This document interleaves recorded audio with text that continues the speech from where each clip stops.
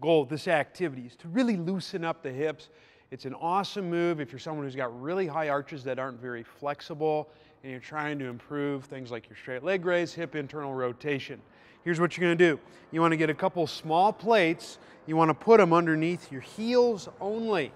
And you're going to be up against the wall. Or your hands are going to be up against the wall, I should say. What you want to do from here is you want to unlock the knees. You're going to look at the wall. I want you to exhale. You're going to push the wall. And as you're pushing it, you want hips to go back, chest to go down like this. Right there. Knees do not move. From here, what you're going to do is you're going to inhale, walk down and squat, exhale, come up, making sure you're looking at the wall. You should feel the back of the hips working.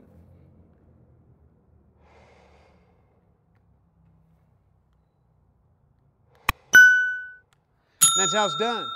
Give it a shot.